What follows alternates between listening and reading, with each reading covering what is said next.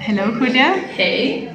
So thank you a lot for being today with us. I just want to ask you a couple of questions. So first, just tell us a little bit about yourself. So my name is Julia. I'm 22 years old and I'm adopted from Colombia but live in Sweden.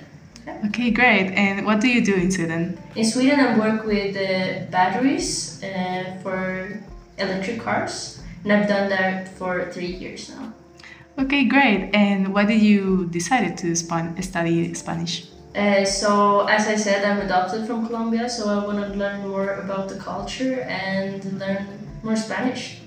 Okay, great. And how has the experience been so far? Oh, it's been great. It's been amazing. I've been going on trips with the school itself. We went to Guaduas and it was an experience.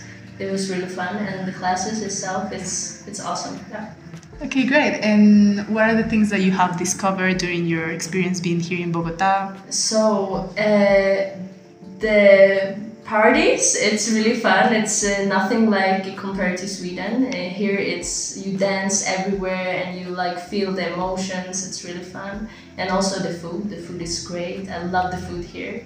And everybody is so welcoming and nice. And I feel like home here, actually. Yeah. Oh my God. Thank you very much, Julia.